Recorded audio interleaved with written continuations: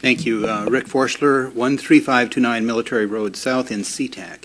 So when I was here last, November 12th, I made some comments on the utility tax, specifically the 16% that was proposed for water and sewer. And a few days later, I sent this email to the City Council, and I wanted to read through it here. It says, I'd like to clarify a few points. First and most importantly, my comments to the Des Moines City Council on the 12th were my own as a private citizen. I wasn't speaking on behalf of SeaTac nor the City Council. I couldn't anyway. I'm not even in office yet. However, my comments were informed by more than 15 years' experience with water and sewer and about 20 years' involvement with process improvement disciplines.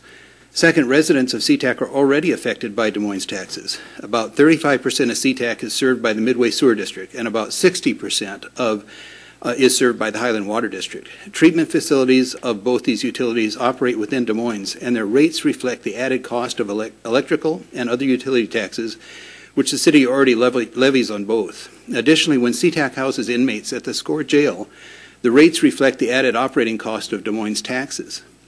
All these costs are necessarily passed along to SeaTac residents, so this is indeed a valid concern for SeaTac folks as well. Third, there are many alternatives to raising taxes, and they can often be implemented without laying off anyone nor reducing valuable services. Disciplined process improvement has historically reduced costs ranging between 10 and 30%. Another option is contracted services, where savings of up to 50% are quite feasible.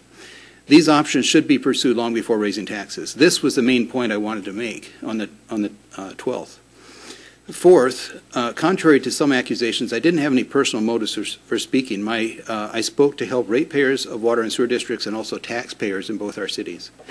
Fifth, I'd like to apologize to the Des Moines City Council and the city manager for not commenting earlier and in a less public venue than at your own council meeting. It was less than 2 hours before your meeting that I first became aware that the 16% water and sewer tax was scheduled for a decision that very evening. That's obviously not your fault, but my own. However, by then there was no time left remaining for any other type of response. I'm willing to state this apology publicly along with the facts above if you prefer. And so after I sent that email, Mayor Kaplan replied and asked me, yes, please come, and this was my first available Thursday to do that. So I delivered that apology. I just wanted to point out that SeaTac residents are affected, and the amount of the impact is kind of immaterial because they're not represented here. They can't vote.